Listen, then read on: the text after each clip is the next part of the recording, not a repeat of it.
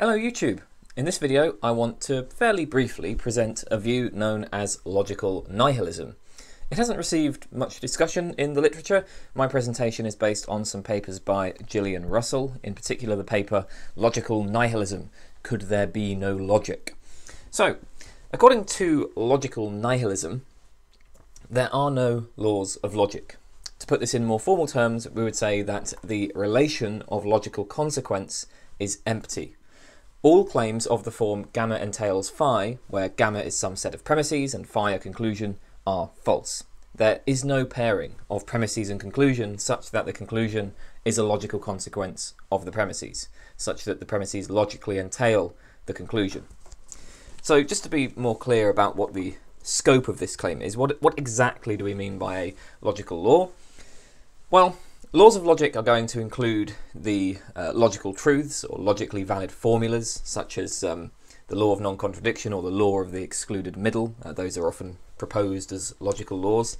So in this case, gamma entails phi. You can think of gamma as being the empty set. Also, logically valid arguments, modus ponens, disjunctive syllogism, double negation elimination, conjunction elimination, etc. The logical nihilist holds that all of these claims are false. I mean, these are just some examples from classical propositional logic. Obviously, there are more sophisticated kinds of logic, but the logical nihilist will hold that all such claims are false. Any claim, essentially, involving the entailment symbol. Now, this may appear to be a radical position, but there's a fairly straightforward argument for it. Russell puts the argument like this. To be a law of logic, a principle must hold in complete generality. No principles hold in complete generality, therefore there are no laws of logic. The logical nihilist will hold that all laws of logic are false because there are counterexamples to all of them. So there are some cases, for example, where the law of non-contradiction fails to hold, where there are some true contradictions. There are some cases where modus ponens fails to preserve truth, where an argument with the form of modus ponens has true premises but a false conclusion. Okay, so let's go through this logical nihilist argument. Premise 1, that laws of logic must hold in complete generality. Now, this was almost universally accepted until fairly recently. It's not a particularly controversial assumption. One point to bear in mind here, however, is obviously everybody accepts that there are different logical systems and different laws will hold in each. In classical logic, for example, ex falso quod libet, or the principle of explosion, is valid. This tells us that from a contradiction everything follows. Paraconsistent logics reject explosion. Similarly, disjunctive syllogism is valid in classical logic but not in paraconsistent logics. The law of excluded middle is a logical truth of classical logic but is rejected by intuitionistic logics. So, looking at this proliferation of different logical systems, you might be tempted to say, well, pretty clearly, premise 1 is false. Logical principles don't have to hold in complete generality. Obviously, this would be a misunderstanding. So we can develop logical systems for all sorts of different purposes. But one of the reasons to develop a logical system is to offer an account of correct reasoning.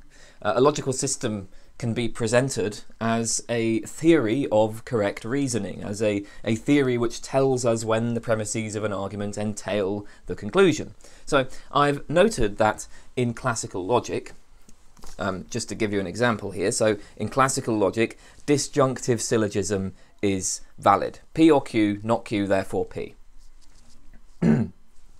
So in classical logic, those premises entail that conclusion. Now, nobody doubts that this is valid within classical logic, but some people defend dialetheism, the view that there are true contradictions. A dialetheist will say that there are instances of disjunctive syllogism where the premises are true and the conclusion false. And so classical logic does not provide a correct theory of valid inference. In particular, the dialetheist will say that disjunctive syllogism fails to hold for contradictory propositions. So here's an example of what might be a contradictory proposition. Heterological is heterological. Okay, we say that an adjective is heterological when it does not describe itself. For example, the adjective long is heterological because it does not describe itself. Long is not a long word, it's a short word. Similarly, hyphenated is heterological because hyphenated is not hyphenated. Okay, question. Is heterological a heterological word? Well, if you think it through, you will find that whatever answer you give will lead to a contradiction. Whether you say it is heterological or whether you say it's not heterological, you're going to get a contradiction. So the sentence heterological is often proposed as a sentence that is both true and false.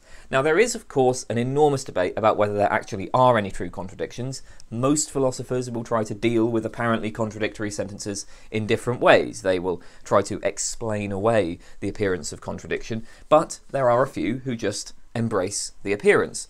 They are called dialetheists, and let's suppose they are right about this. Suppose that heterological is a true contradiction. Well, then we can have this argument. Santa Claus exists, or heterological is heterological. It is not the case that heterological is heterological, so Santa Claus exists.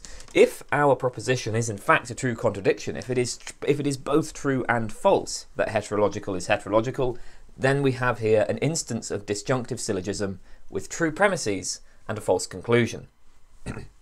So disjunctive syllogism can be proved within classical logic, but a dialetheist will say that classical logic does not provide the right account of valid inference, because in fact there are situations where it does not preserve truth, where we can't infer the conclusion on the basis of the premises.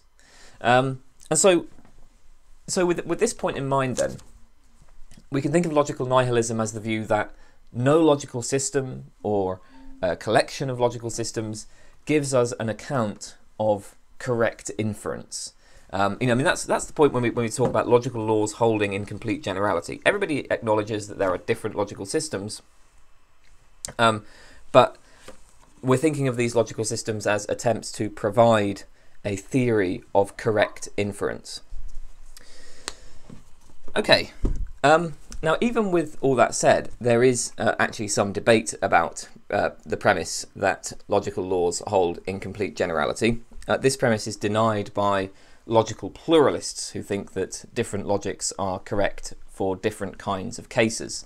The standard response to logical pluralism is just that, by definition, a law of logic has to hold for absolutely all cases. We won't discuss logical pluralism further here, but it's worth noting that there are philosophers who have rejected Russell's first premise. Okay, having made this clarification, it's worth specifying a bit more precisely what the general truth of logical principles would require. Now, as Russell notes, there are in fact a number of different ways of defining the logical consequence relation, and these different definitions give rise to different ways of understanding what logical nihilism amounts to. I'm not going to go into this in too much detail here, and I'm simplifying Russell's presentation a little bit, but it's worth giving a brief overview of some of these different interpretations of logical consequence. First of all, there is the world's account. On the world's account, gamma entails phi is true if and only if, in every possible world in which all the members of gamma are true, phi is true also. Maybe a more colloquial way to put this would be to talk instead about different states the world could be in. If every worldly state makes all the members of gamma true, if every worldly state that makes all the members of gamma true makes phi true as well, then phi is a logical consequence of gamma. One major problem with this account is that there appear to be necessary truths, propositions that are true in all possible worlds, which we wouldn't want to think of as logical truths. So, the morning star is the evening star, and water is H2O, for example, don't seem to hold as a matter of logical necessity. But anyway, if we accept this account, then logical nihilism is the view that for any gamma and phi, there is a world in which every member of gamma is true, but phi is not. Second, there is the substitutional account. On this account, gamma entails phi is true if and only if, when we keep the logical expressions in gamma and phi fixed, we can substitute any of the non-logical expressions in gamma and phi for other non-logical expressions without making all members of gamma true and phi false. So you just switch out the non-logical words for other non-logical words. One problem with this account is that it makes logical consequence dependent on the richness of one's language. The English language, for example, does not contain expressions denoting every single object in the universe. We don't have like a name for every atom, say. Anyway, if we accept this account, then logical nihilism will amount to the view that there's always some way to substitute non-logical expressions in gamma and phi, such as to make every member of gamma true, while phi is false. Finally, there is the interpretational account. On this account, gamma entails phi is true if and only if, no matter how we vary the interpretation of the non-logical expressions in gamma and phi, we cannot make the members of gamma true and phi false. So consider this very simple argument. Now, on the interpretations approach, if there's some object that's currently unnamed in our language, then we can just reinterpret the name A to refer to that object, right? On this approach, this argument becomes valid if and only if there's no interpretation of those the non-logical expressions that makes the premises true and the conclusion false. So, we're not switching out the words, we're just changing the interpretation of them. Okay, on this account, logical nihilism is the view that for any set of premises, for every set of premises gamma and conclusion phi, there are interpretations of the non-logical expressions in gamma and phi that make all members of gamma true but phi false. So those are three different ways of thinking about what logical consequence amounts to, and so three different ways of being a logical nihilist. There are other interpretations of logical consequence. Anyway, Russell assumes the interpretational account. So for Russell, nihilism is the view that there's always an interpretation of the non-logical expressions such that the premises are true and the conclusion false. But the arguments for nihilism can be made on the other accounts of consequence as well. Certainly what's important to see here is that on any of these accounts of logical consequence, logical laws make extremely strong claims because the claims are extremely general. It's sometimes said that logic is supposed to be domain neutral, right? It's not about any particular thing, and you can kind of see that in these different interpretations of logical consequence. Logical laws are supposed to hold in all circumstances, and these are just different ways of thinking about what all circumstances actually how that phrase is to be precisely defined. So this is what we mean when we say that logical laws hold in complete generality. Okay then, let's turn to the second premise of Russell's argument. This is a claim that there are no principles that hold in complete generality.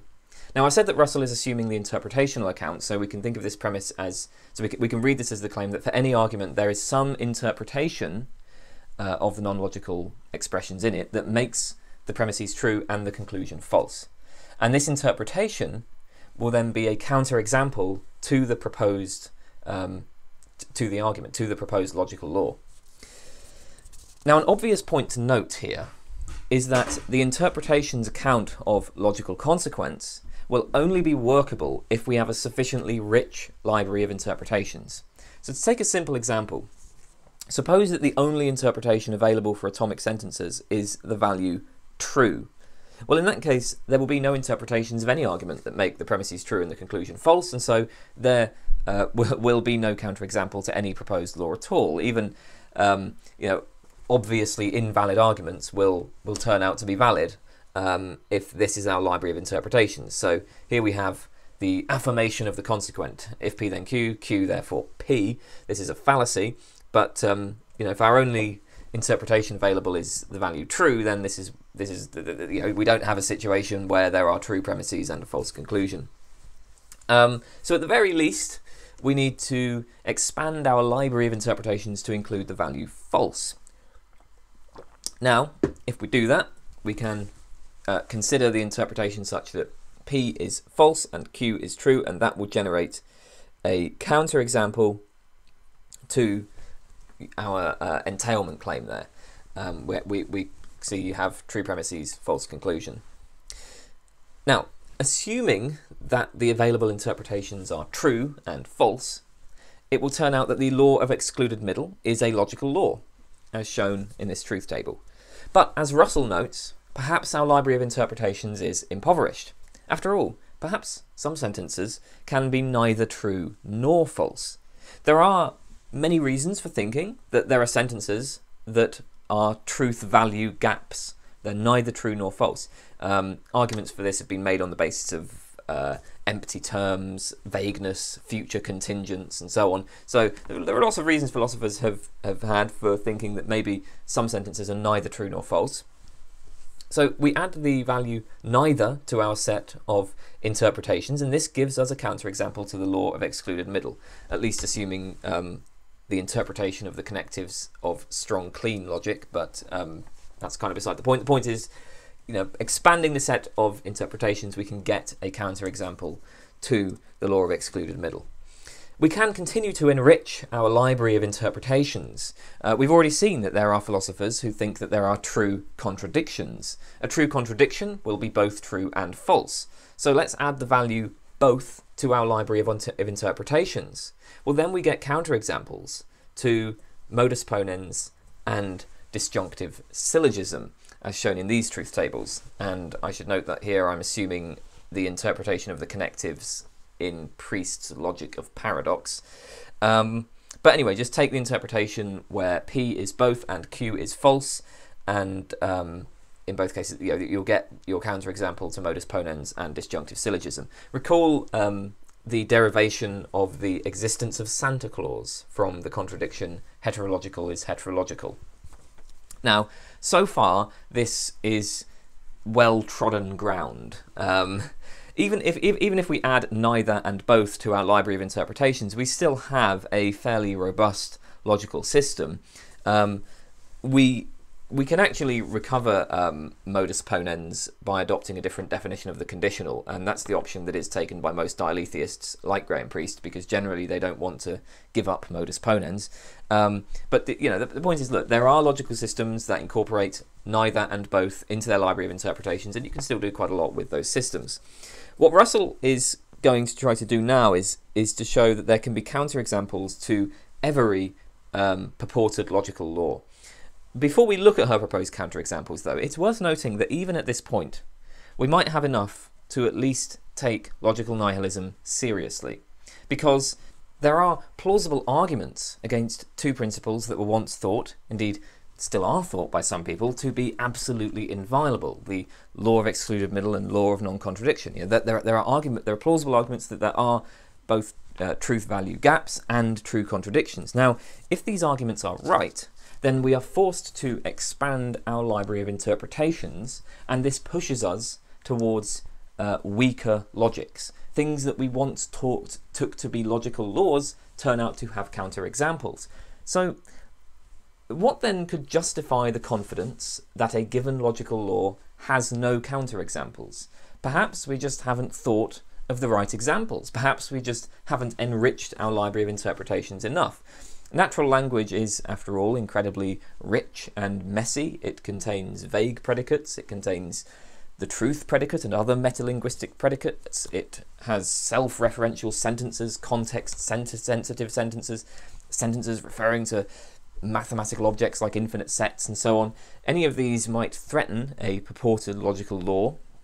So even if you don't accept Russell's counterexamples, we might actually already have enough here to at least wonder if other genuine counterexamples might exist.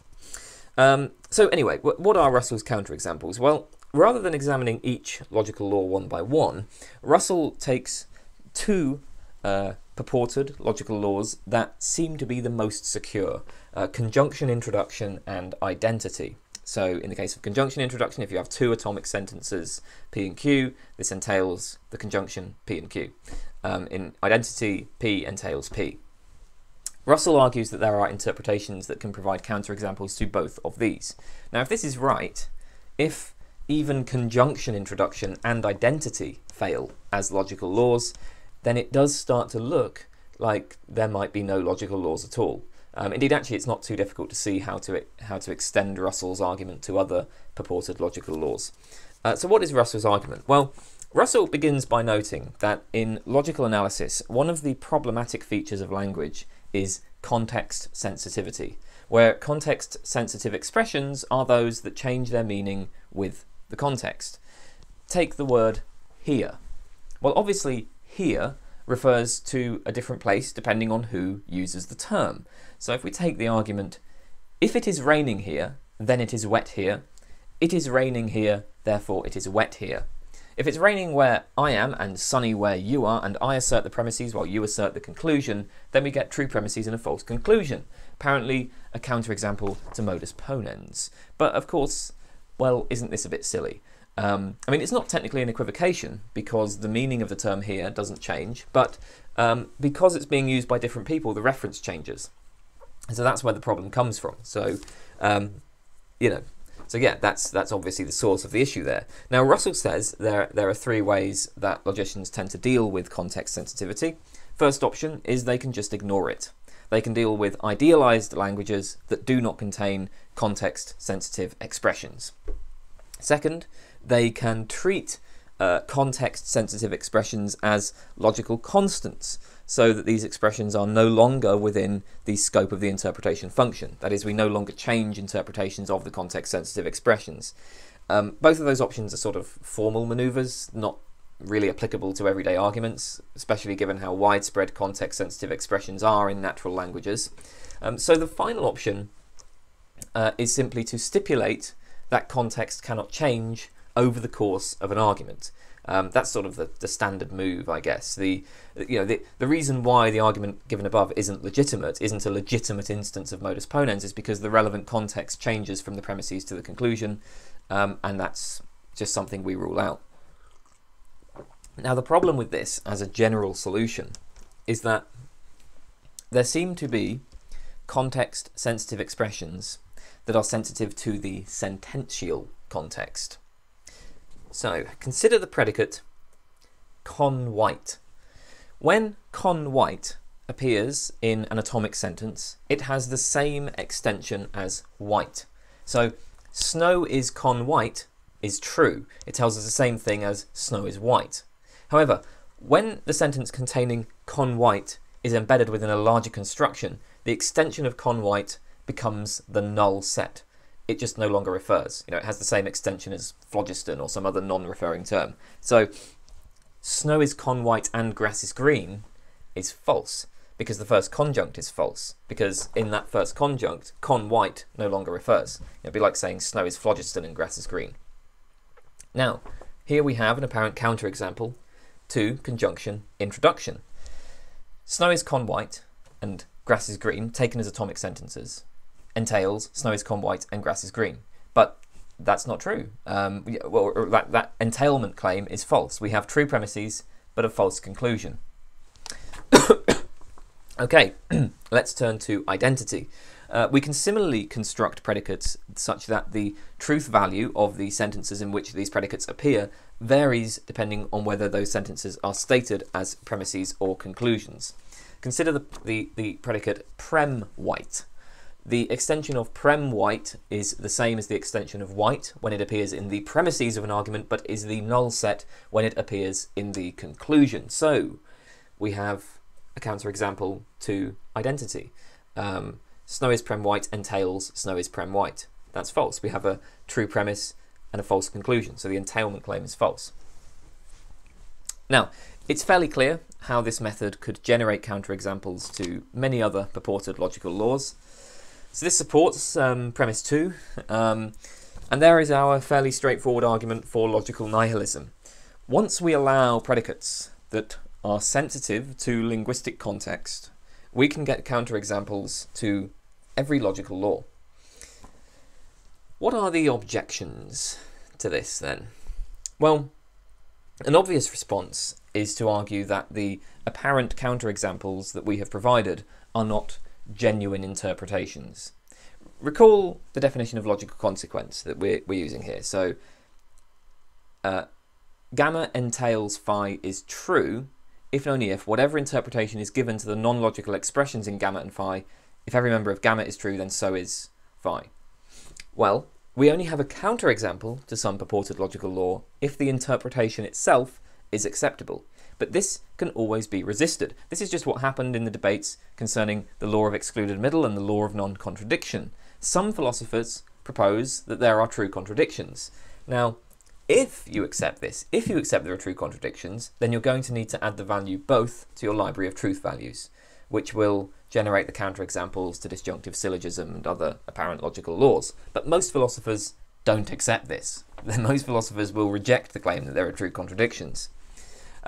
Russell calls this the monster barring response. We say that the interpretation that provides the counterexample is not a legitimate interpretation for one reason or another. Now, this in itself is an interesting point. So to resist logical nihilism, it looks like we need to draw a distinction between legitimate and illegitimate interpretations, and it must turn out that there are some arguments where, on any legitimate interpretation, if all the premises are true, then so is the conclusion. The obvious danger of the monster barring response is that it is, or at least it might look, suspiciously ad hoc. We end up disallowing interpretations simply because they provide counterexamples to the purported laws. We need to have reasons for thinking that an interpretation is illegitimate beyond the fact that it provides a counterexample to an apparent logical law. Now, in the case of true contradictions, well, there's a huge literature here. There are lots of arguments for and against the view that there can be true contradictions. Many of the if the objectors are if the arguments against true contradictions are successful, then we've got a good reason to think, well, maybe that's not a legitimate interpretation. So are there reasons for thinking that the predicates con white and prem white are illegitimate? Well, the first thing to note here in defense of these predicates is that con white certainly isn't meaningless, right? It's perfectly understandable. It's perfectly well defined. It's a very well defined predicate. It's possible to use this predicate in your thinking and your speech. Of course, it is a rather unusual predicate, but there are plenty of unusual predicates. Just take the predicate grew from Goodman's New Riddle of Induction, which, if you're not familiar with, you should go and check out my video on that. But yeah, I mean, it's an unusual predicate, but why would that mean that it's not legitimate?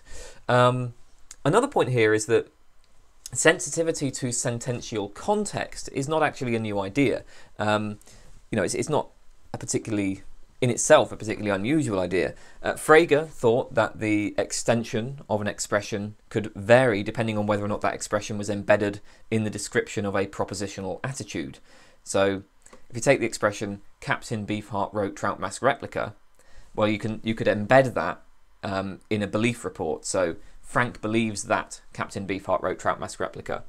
And what Frege would say is that when the sentence is just asserted on its own, the sentence refers to a truth value, whereas when that sentence appears in a belief report, it refers to its own sense.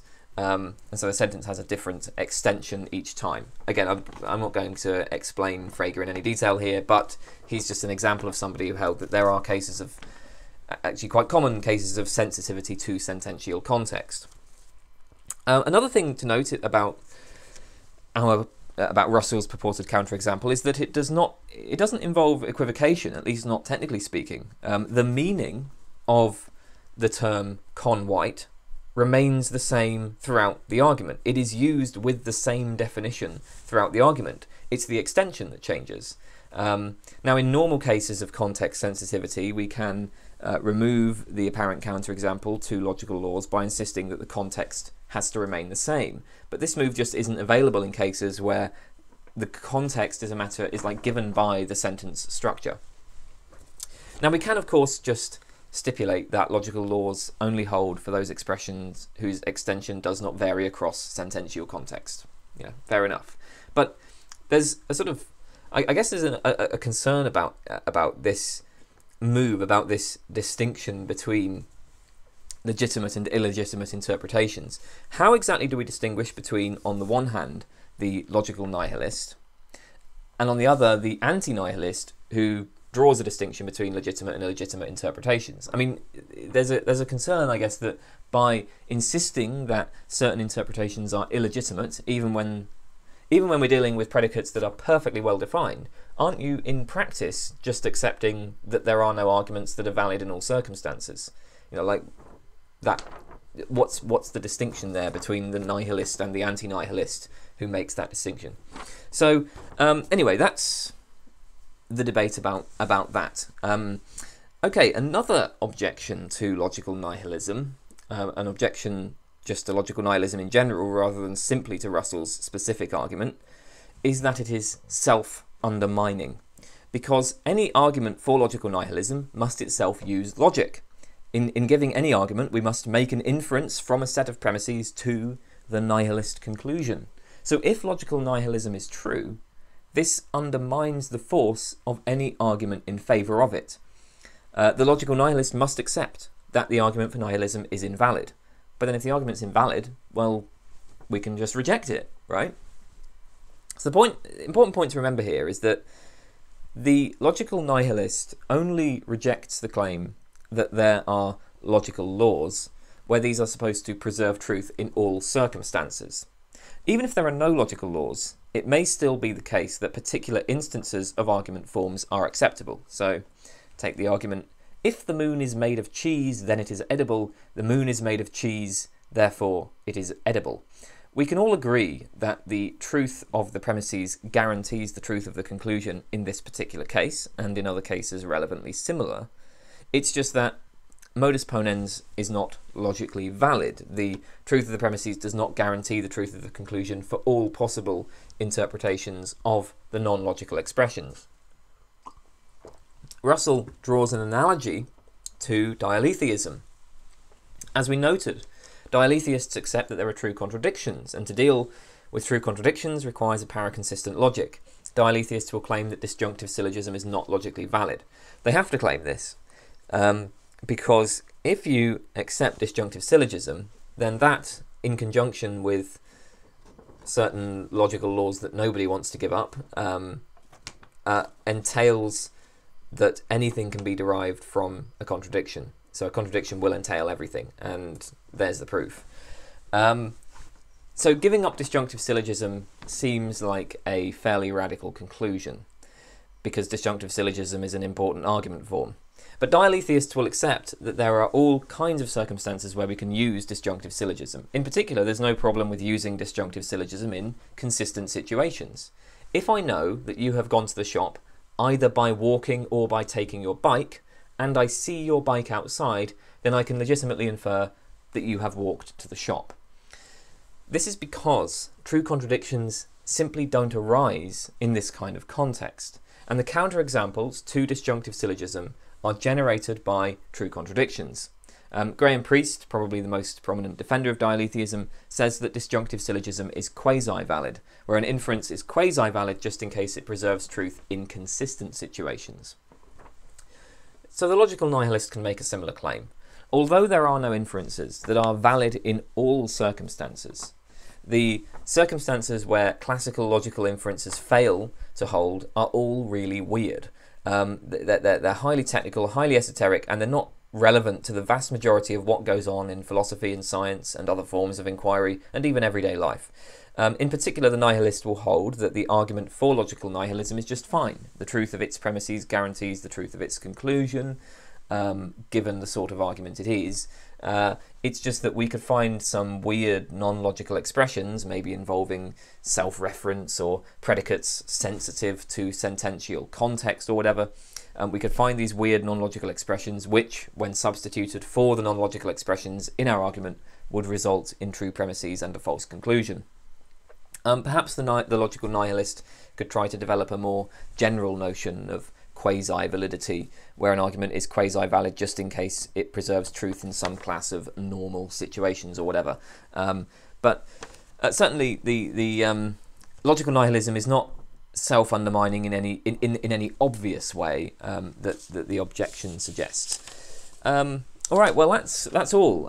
As I say, this is not a view that has been developed in all that much detail, but well, hopefully that gave you something to think about there. And yeah, that's it. Goodbye.